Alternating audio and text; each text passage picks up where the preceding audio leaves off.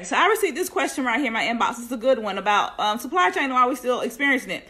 First one, the same way that we're experiencing inflation, companies are too. Need I say more? Going over to countries are either backlogged due to trying to catch up with COVID orders, or they're experiencing COVID shutdowns themselves.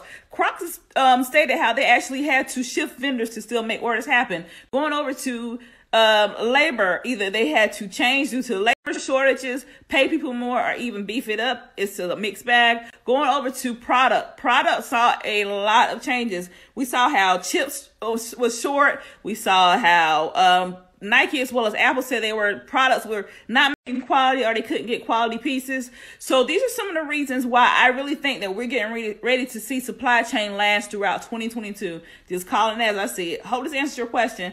That's it.